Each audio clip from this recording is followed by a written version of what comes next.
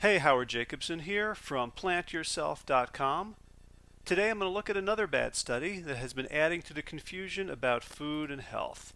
It's a saturated fat and coronary risk meta-analysis from Chowdhury. It was published in March 2014 in the Annals of Internal Medicine. It got a lot of press. Time magazine had a cover, Eat Butter. New York Times, of course, covered it, and even foodie hero Mark Bittman was fooled. And he wrote Butter is Back, and he was so impressed because it's a meta-analysis that looked at 72 different studies and concluded there was no evidence of a link between the amount of saturated fat you eat and your coronary disease risk. So here's the article itself, and the conclusion is actually a little bit waffly. It talks about saturated fats and unsaturated fats, but let's just focus on the conclusion that the media drew, which is an extraordinary claim contradicting 100 years of evidence that the more saturated fat you eat, the more animal fats, whether it's from dairy or meat, is bad for your heart. And such a claim would require extraordinary evidence. The question is, does this study achieve that standard of proof? Here's the heart of the meta-analysis, 20 saturated fat intake studies, and thanks to Fred Pollack for putting together this table. So how do we read this study? Here are the rules. RR stands for relative risk. That means how risky is it for your heart to consume saturated fats. If the number is greater than 1, that means it's risky. If the number is less than 1, it means it's protective. So, and bold means the number is statistically significant, like we should actually pay attention to it, the study was big enough, the differences were big enough, etc. So let's take a look. In these 20 studies, what did we find? There's only 3 that are statistically significant. 2 of them show a positive relationship, that is, they found that the more saturated fat you had, the worse for your heart, and one of them, the Sweden one in the middle, found that the more saturated fat people had, the better. But all the other studies showed no difference.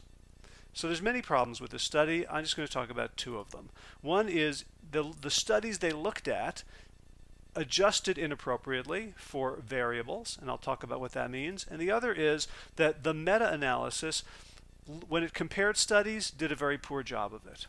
So statistical adjustment is a common practice in studies designed to make them more fair. So for example, if you're looking at the effects of milk consumption on mortality, and one group drinks a lot of milk, and let's say it's little kids in school, and one group drinks very little milk, and it's octogenarians in nursing homes, and we might say, well, the people in nursing homes seem to be dying more than the little kids in preschool. That would obviously be unfair, so to make it fairer, we would adjust for age. Other things that are commonly adjusted for in studies are income, education level, smoking, if it's unrelated to what we're looking at, and these all make sense.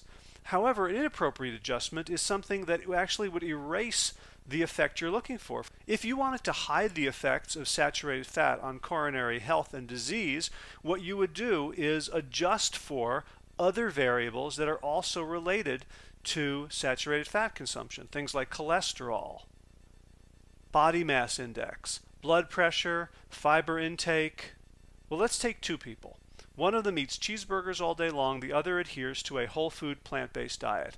The person who eats cheeseburgers all day long takes in a lot of cholesterol. Their cholesterol will be much higher than the whole food plant eater. If we adjust for cholesterol, we're pretending that both of them have the same amount of cholesterol, as if cholesterol was unrelated to the consumption of saturated fat. So you're probably thinking there's no way that a study could have done this and gotten away with it. Well, surprise, surprise, here is a list of some of the studies and what they adjusted for. On the left is the study details, and on the right are the adjusted covariates. Let's look more closely. I've bolded in yellow the ones that shouldn't have been done. Systolic blood pressure, serum cholesterol, body mass index, total energy intake, down and down and down and down the line. All these should not have been adjusted for because they are effects of high saturated fat. And if you adjust for those, then you're eliminating the effects of saturated fat on the rest of the diet. So the second problem was what the meta-analysis did with all these studies and how it compared different populations. The analysis involved only within study comparisons. That is to say, they studied people in Finland and they studied people in Japan, but they only compared the people in Finland to other people in Finland, and they only compared the people in Japan to other people in Japan, and they translated each population into quintiles so they could equalize the diets among the different groups. So let's take a look. Again, we saw that these were the three that were statistically significant, but remember the important part of this study was that they couldn't find a significant correlation between saturated fat intake and heart disease. So let's take a look at these top two, Japan and Finland.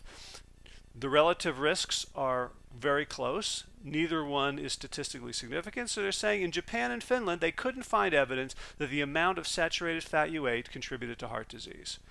In other words, if we look at different quintiles, that they're basically the same. Japan and Finland tell us the same thing, that there's no relationship.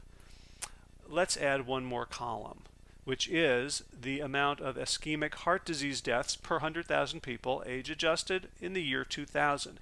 And as you can see, Finland has almost 5 times the death rate of Japan from cardiac disease.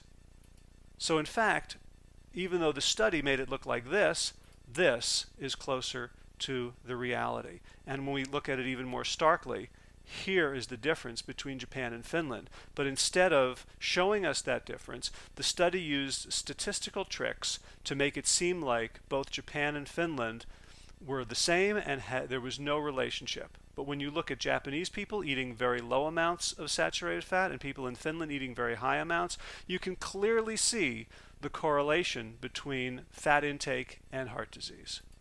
So if you'd like some more, you can go to plantyourself.com. There's videos, there's a podcast, there's articles. You can sign up for updates. You can also find me on Facebook at Plant Yourself.